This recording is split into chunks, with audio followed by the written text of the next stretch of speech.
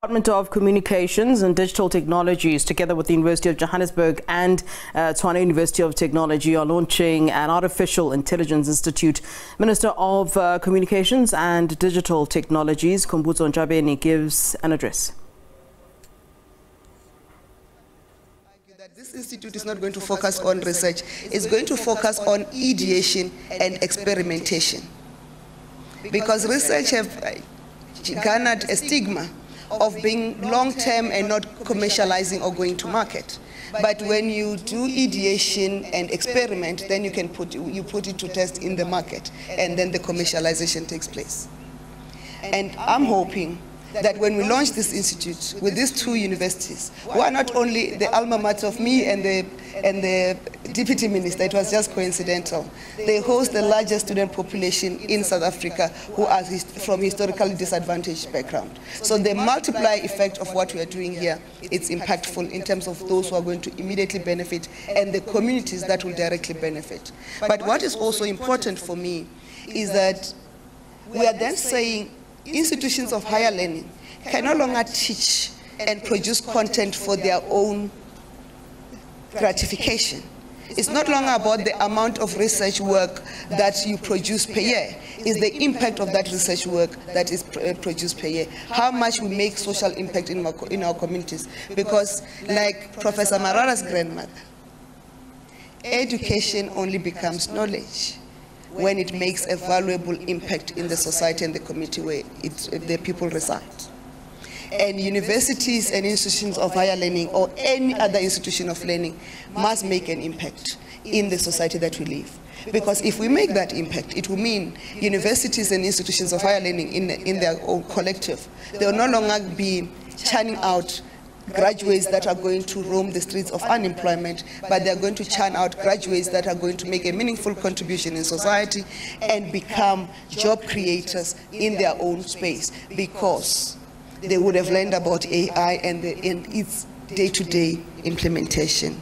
In any case, that was just an antidote of what both the two professors have said, and I would not want to be chicken, that's why I'm here.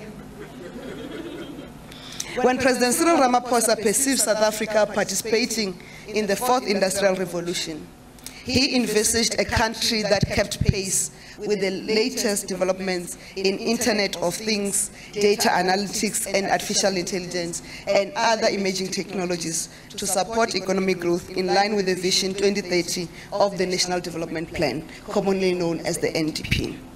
I'm pleased that today, and within a short period after the finalization of the report of the Presidential Commission on the Fourth Industrial Revolution that crafted South Africa's roadmap to exploit opportunities offered by the new economy, we are launching the Artificial Intelligence Institute of South Africa.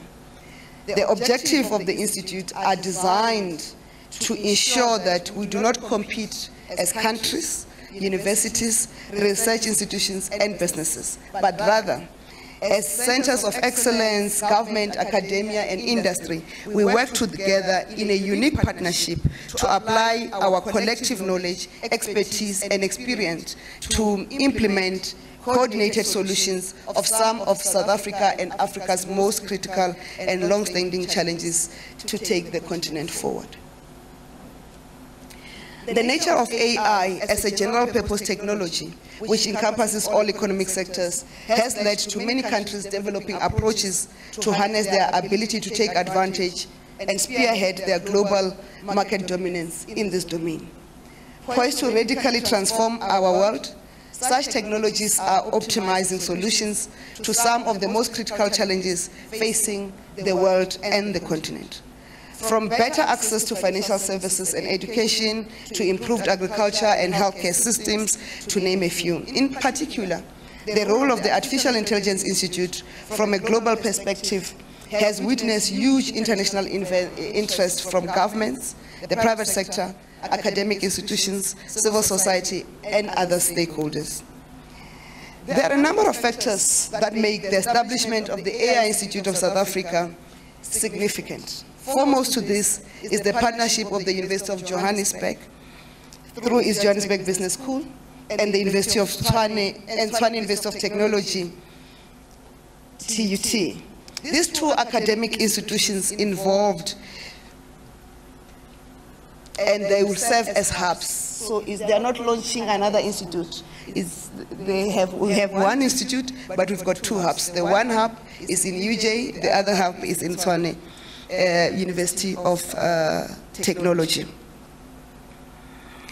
These two institutions or their hubs will have demonstrated an array of initiatives that they have grasped the implementation of AI as a tool for economic advancement in various sectors. You heard Professor Maluleke explaining what TUT is strong in terms of the work that they are already doing. Therefore, the establishment of the AI Institute of South Africa takes advantage of already existing initiatives within the country and bolsters our chances of success. Between yesterday and this morning, I was doing media interviews, and I was asked, Minister, you're launching this thing, how confident are you to succeed? Have you started? I said, we are confident because the work that we're talking about, it's already underway. There's nothing new that we're starting, we're simply consolidating the work and coordinating that work for impactful and meaningful contribution and enhancement. In addition, these two hubs have identified their areas of strength. Professor Maluleke has explained some of the areas in terms of TUT, which includes the automotive, manufacturing, transport, tourism, telecommunications, farming, healthcare sectors, and the future of work. I don't know why he didn't single out the future of work that I went to launch earlier, I think 3 weeks ago. It's not that long ago. The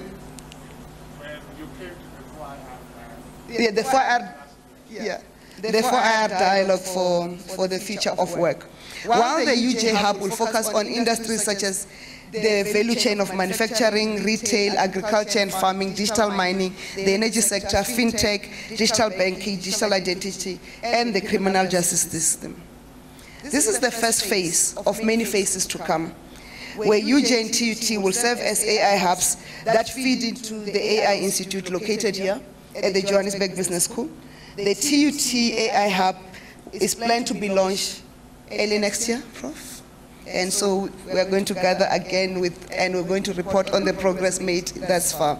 The ultimate goal of the Institute is the creation of a network of AI hubs linked to key catalytic projects across the country and centers of excellence across SADC and the continent that have specific focus areas to ensure no single region in Africa is left behind. It is important, Program Director, to emphasize that this pioneering collaborative approach of the AI Institute as an innovative ecosystem working to coordinate AI-related technology solutions for South Africa, the region, and the continent. I am pleased to announce that in 2023, the AI Institute will establish 4 centers of excellence with other universities in South Africa. Will do the reveal at the TUT Hub, and at least 3 centers of excellence in other institutions of higher learning spread across the continent. The establishment of centers of excellence linked to the AI Institute across the continent, the African continent, will not only confirm its scalability, but to bring together the best African minds in order to develop solutions to African challenges. This is in line with South Africa's commitment to an objective of creating a better Africa and a better world. Our view is that if Africa were leading in technology development and science and innovation, we would by now have had vaccines for malaria, would have had vaccines for Ebola. And it's an opportunity for this institute to work to make sure that we resolve Africa's problems in the most fitting manner. Therefore, the Institute closely follows the African Union's Artificial Intelligence Continental Strategy for Africa, which includes a focus on human capital development through the investment of AI literacy across all youth and economic sectors. Undoubtedly, developing talent and ensuring the education system equips learners and students with the skills needed in the 21st century economy will be critical for the success of both South Africa and Africa and the AI ecosystem in its totality. As stated in the PC4IR report, the purpose of the next version of our skills ecosystem will be to leapfrog our youth into productive work and reskill current workers for job retention and ongoing productive work in the economy.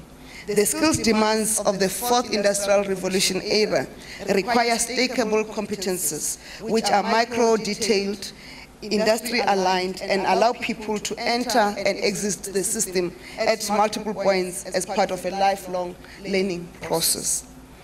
Developing local digital skills and enabling the youth to innovate is also critical in reducing Africa's reliance on foreign AI technologies or foreign technologies in general, which may not be matched with the local developmental priorities.